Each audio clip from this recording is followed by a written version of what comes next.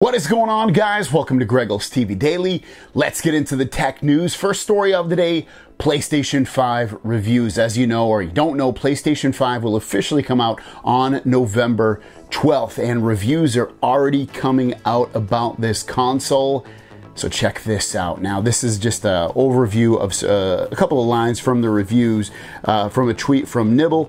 Nibble's PlayStation 5 reviews. The first one from The Verge: big, confident step into next gen. Next comes from VentureBeat, which says making console gaming exciting again.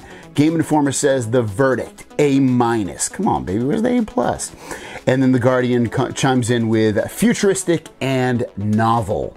So if you're thinking about getting a PlayStation 5, it looks like exciting things. Looks like very, very good information for this. I expect exactly the same for the Xbox Series X as well, because that's an even more powerful console. Both are pretty heavy on the backwards compatibility. Not 100% on either console, but they have a lot of games you can play on these consoles, and a lot of them get improved because of it's a more powerful console, either frame rates or even sometimes resolutions.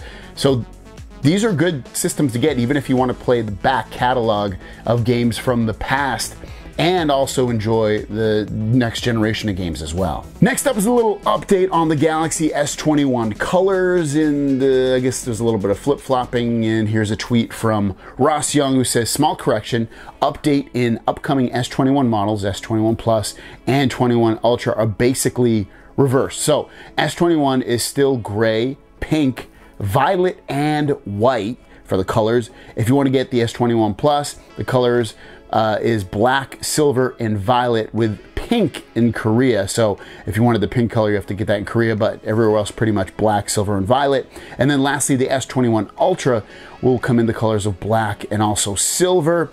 And we showed silver off yesterday of what that's going to look like. So at that point, if I'm gonna get the S21 Ultra, my money's probably gonna go towards the silver one at that point. Yeah, and that's only because I haven't had a silver phone in like, I cannot remember how long. What about you? What color are you gonna get? If you're gonna get the S21, let me know which version of the S21 and which color you're gonna get. And the last story of the day is all about the camera for the Galaxy S21 Ultra, and the tweet comes from Ice Universe, who says that the Galaxy S21 Ultra is a small, improved version of the S20 Ultra using an HM3 sensor. Single pixel is still 0.8, 108 megapixel camera as well, laser focus, no time of flight. And that laser focus will be a good thing because there was some issues with the focus on the Galaxy S20 Ultra version, and this should rectify it with the S21 Ultra version. If I'm not mistaken, the Note 20 Ultra version did have laser focus as well, and that's much, much more improved, especially close up with things like that. So you're looking at a not huge camera improvement over last generation, but it should be improved, which is always a good thing. How much more could you improve anyway without making the camera completely stuck out, like with this huge lens on the back?